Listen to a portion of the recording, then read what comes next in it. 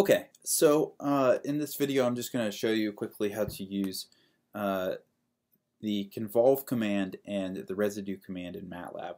Now this is an example to help you with dynamic modeling and control. What you see ahead in front of you is a transfer function.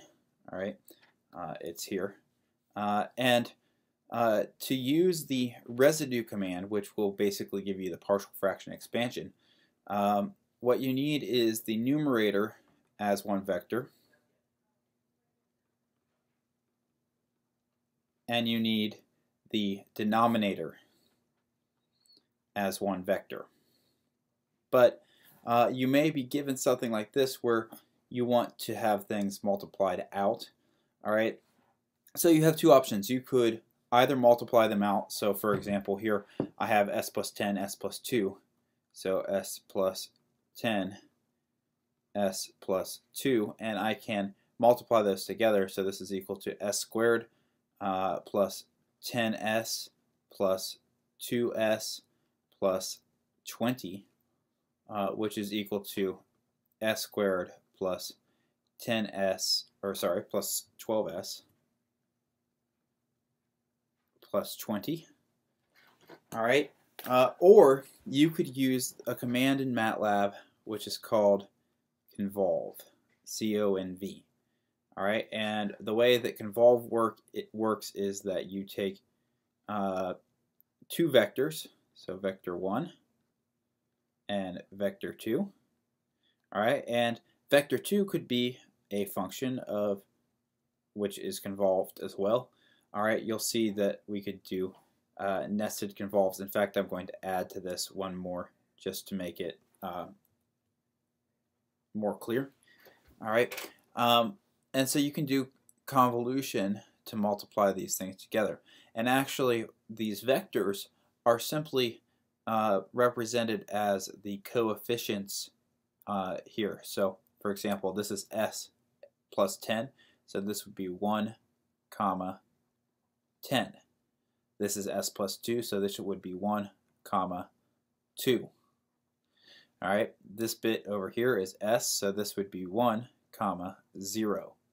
All right, s, so it's orders of s. So this is the s to the 0, this is the s to the 1, etc.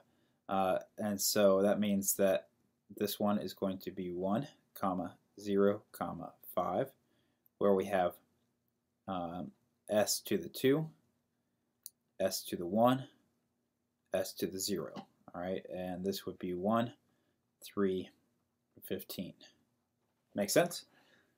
Okay, so now let's do this in MATLAB. What I want to show you is, first of all, how the convolve works, and then I'll show you how to use residue. All right, let me say that out. It's residue. And you'll see that what you get is RPK is equal to residue of num den. All right, so let's go to MATLAB and check that out. All right, so I said let's do the convolution, C-O-N-V, and let's go back and take a look. It's 1, comma 10 and 1, comma 2. So C-O-N-V of 1, comma 10,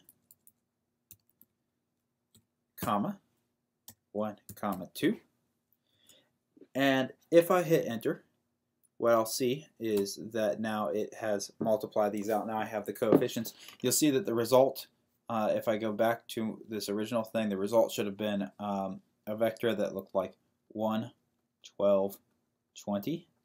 And that is in fact the coefficients that I get back as my numerator coefficients.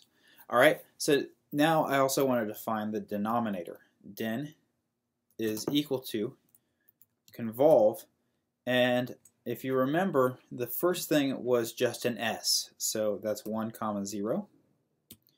All right, now the convolve command can only put together two vectors at a time, but it allows us to nest convolutions. So basically what convolution does is it takes the two vectors and it combines them to make one All right. So if I have some nested statement, so conv statement here, then I could combine two more vectors. So let's look at what we want. We need 1, 0, 5 and 1, 3, 15. 1, 0, 5 and 1, 3, 15. All right, so now I've nested these together. You'll see that when I close the parentheses, this is a function, we need to close the parentheses, that it highlights, and we need to close the parentheses enough times that the one at the furthest left command is closed. If I do one more, it'll make a noise at me and say that's not okay. So being very careful to do this, let's hit enter, and we'll see that now all these things are multiplied out. Okay, this is much easier than trying to multiply this stuff out by hand. All right, so now let's use the residue command. Now, if you're unfamiliar with how to use a command, you can always type help and then that command. So help residue in this case. And what it gives you is a lot of documentation. So you can read this. It wants RPK is equal to residue of BA. All right, where the B is the polynomials. B would be the numerator, A would be the denominator. Okay, so it's the residue and then the pole. So R is going to be the residue or the partial fraction expansion value you find. P is going to be the pole, all right, and it's in a minus whatever form. Okay, and KS, in this case, it probably won't matter.